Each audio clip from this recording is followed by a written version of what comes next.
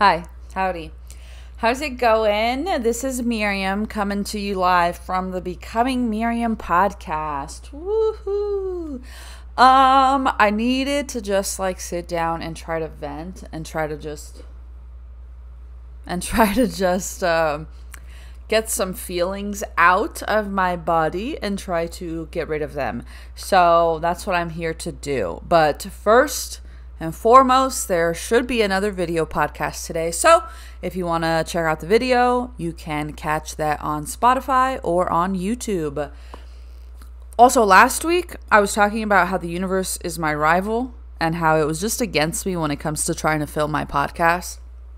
And I would like to report back that that is still the case. Like, heavily the case. So, two things. First, I still don't know where my tripod is. And then to make it worse, so like I mentioned last week, I had a second tripod that I used for my phone, and I just like took the attachment off to make it a normal camera tripod. So cool, yeah, that's great. Except then I went to my mom's house and I took it with me, and then I forgot it there. So now I don't have any tripod because I still don't know where my tripod is. So then I tried to record on a different camera today. Right now, like, I was like, well, I don't have a tripod, so I'll just use this. And I don't like the, like, it's on my GoPro, so it's like a super wide, like almost like fisheye lens. And I didn't even bother. I like saw a sample of it and I was like, nah. So now I just like try to stack a bunch of stuff together to get my camera into a decent position. So, I mean, hopefully it's working, but how ridiculous that I lost my second tripod again. So very upsetting. And also the second thing was, going back to last week's episode, I uploaded the episode 3 different times. 3 different times I had to like export it and upload it, and like upload it to the Spotify for podcasters thing, and also onto YouTube 3 different times, because I run everything on an old MacBook, like super old. And I mean, shout out to my computer, because it's been going strong for, I don't even want to tell you how long, because it's probably embarrassing how long. I got it in 2012, I think, maybe 11, but I think 12. Yeah, super old MacBook. But that's what I use for like my filming and my like podcast and stuff. And it finally ran out of storage because I have all my like videos and my podcast on there. And so I think because it ran out of storage, when I was trying to process my video, it was only processing, like, the episode last week was like 32 minutes almost or something like that. But it would only process out 28 minutes, and then it would just like give you an error. Like, it would just give you an error. And so I didn't know that, so I kept uploading it to my podcast stuff. And then on YouTube it did upload, but then it just like ended early. So like when I watched it after it was published at like 28 minutes, it just cuts off, and I'm like, where's the end? And then on my podcast, it like kept failing the processing, so it wouldn't even publish. And I'm like, what is going on here? So I did it 3 different times before I finally figured it out. And I went and like deleted a bunch of my old, like just cleared out some storage on my computer itself, and then tried again, and then it worked. But like, I don't even know, am I gonna have the same issue today? Probably, you know? So I gotta figure something out there. But yeah, so universe was against me 3 different times. I tried to post it until it finally worked. It was obnoxious, totally obnoxious. Today, what shall I talk about today? So much. I do want to start off by saying that I took a ton of really positive steps today to try to overcome the birthday blues. So I actually woke up on my first alarm, which is a very rare occasion. I can't wake up early to save my life, but I heard my alarm, and like, I knew that I was gonna probably have a difficult day because it was already starting since yesterday. I was like already feeling the emotions and stuff, so I knew it was gonna probably be a hard day. And I was like, I'm gonna overcome the birthday blues this year. So I woke up 6 a.m. and I went out. I've been wanting to do this, and I do hopefully can incorporate it more often, but I went out to this like little park field spot. Um, and I took my yoga mat and I just kind of like sat out there and I did a meditation. I did some affirmations and I just got some morning sunlight. You know what I'm saying? That's great. Love that. Then I went to the Starbs and I got myself my free Starbucks for my birthday, because treat yourself and because I don't have to pay for it because I'm poor. So, so then, yeah, I went to Starbucks, got myself a drink. Then I came home, still had an hour left before, having to start my day. So I did my makeup because if I look good, maybe I'll feel good. And also, I feel like if I have makeup on, it'll help me hold it together. And so far, I have taken those steps to have a really positive day, and I had a positive good morning. And like I said, I want to like do this more often. Like every day I would love to wake up and go outside and get some morning sunlight and meditate outside in the fields and blah blah blah, you know what I'm saying? So that's how I started my day. So I am wearing a little bit of makeup to try to keep my life together, you know what I'm saying? So if you haven't picked up what I'm putting down, it's my birthday, and I am struggling with the birthday blues. What's new? So my thoughts were if I just try to vent, get them all out, maybe they'll leave my body, and then I can feel better. Which venting, of course, always has a great positive, I feel like, impact. I don't know. I do believe that, vent, talk about it, get it out. It's better than holding it in. So that's the theory here today. I've probably talked about it before on like past episodes. I've always struggled a lot with the birthday blues. I didn't know why. I don't know why I just like can't just be happy, I was #blessed with depression and with freaking mental illness. So, great. Yeah, I've always kind of struggled with the birthday blues, and I don't really know, like, I think that how do I say this? I know that there are reasons, like valid reasons that have added to why I get the birthday blues, but I feel like even before these reasons, I've always struggled with it. So I don't think there's like a real like reason why it started in the first place. I've just always felt it. I've always felt I get into like this dark mindset of like comparing myself and my birthday to all these other people that I see who like get celebrated by so many people, and like everybody is like showering them with like all this love and it's beautiful to see. But I get into that dark place where I compare myself, and like I get a few text messages and like that's it, like a lot of people forget about my birthday, which is fine. I don't remember anybody's birthday, if I'm being honest.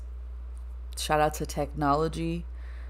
And so I have people's birthdays in my calendar, so it reminds me every year, because I have terrible memory. And so like I don't remember people's birthdays, so like why would I expect people to remember mine? But I don't know. I used to get really stuck into that kind of mindset where it's like, oh, nobody cares about me, like I'm not important, I'm not special to people. But I think, and so that's like the one where I'm talking about like there's no reason for that, like that just kind of like has been happening always for no reason.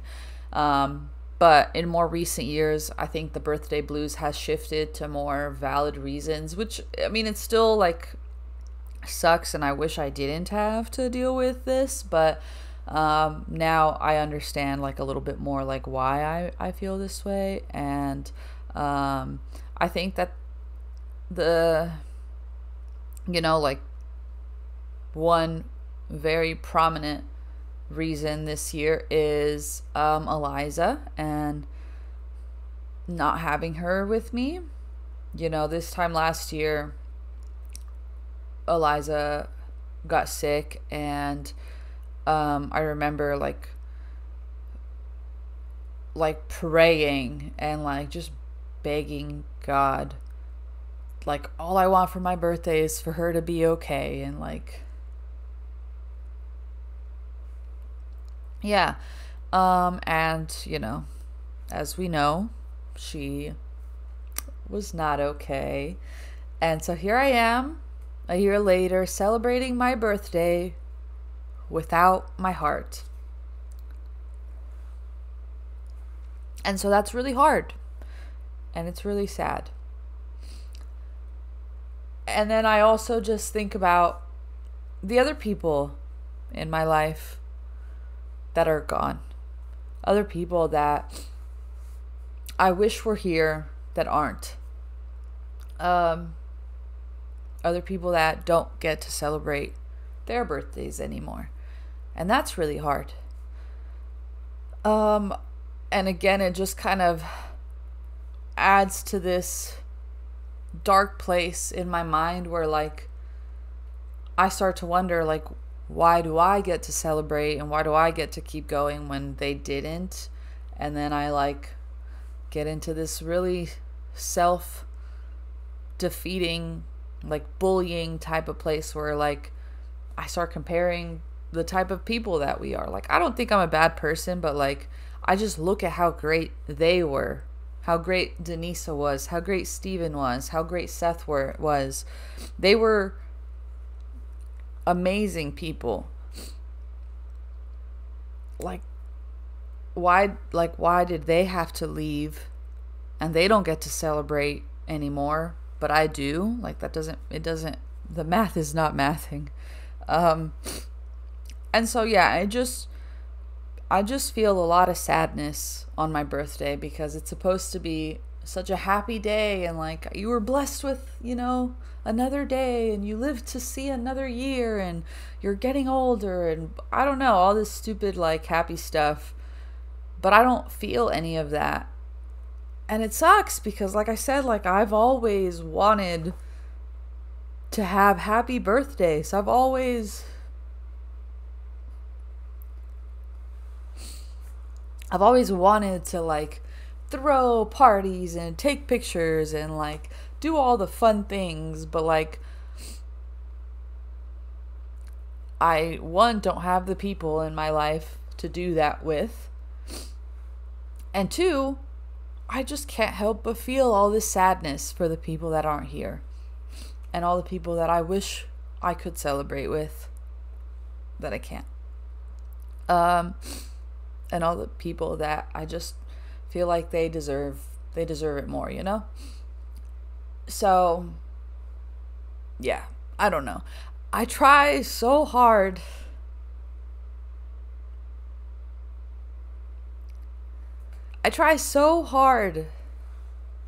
to not feel this way. Like I said, I feel like today I did a really good job. I'm proud of myself.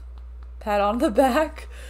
That I got up early, I went outside, get in the sunlight, I meditated, I did affirmations, I treated myself, I took care of myself, like all these steps that I tried.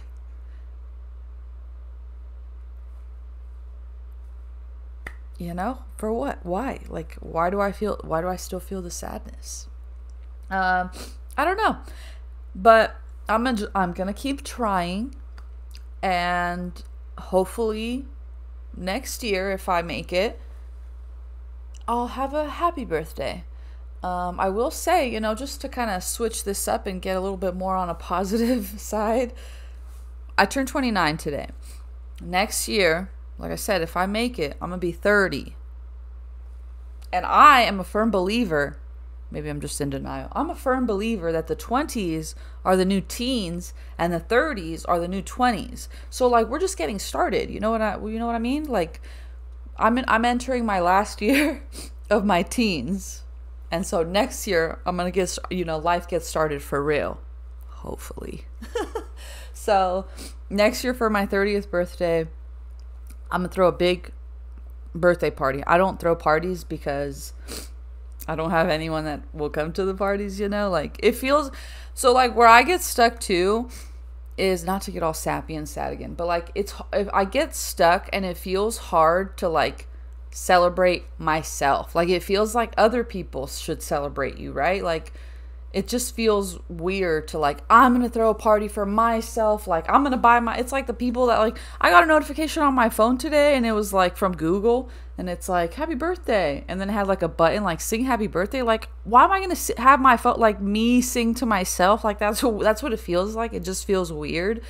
And so I don't throw parties and nobody throws parties for me, but next year I want to throw a party and hopefully people come.